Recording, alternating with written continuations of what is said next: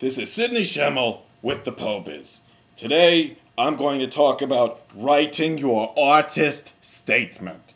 Now, this is a little paragraph or a short page you write for your grant applications and things like that. And a lot of people want to know how to write a convincing, successful artist statement. So I'm here to give you some buzzwords which you can use in your artist statement. Use these freely. You should talk about juxtaposition and fluidity. You can say you're the poet laureate of some little place no one's ever heard of. You can talk about doing language poetry or performance poetry or neo-verse drama or spoken word. Maybe spoken word not so much. But the neo-verse drama, very good. And you might want to say you have an MFA from Columbia because that won't hurt either.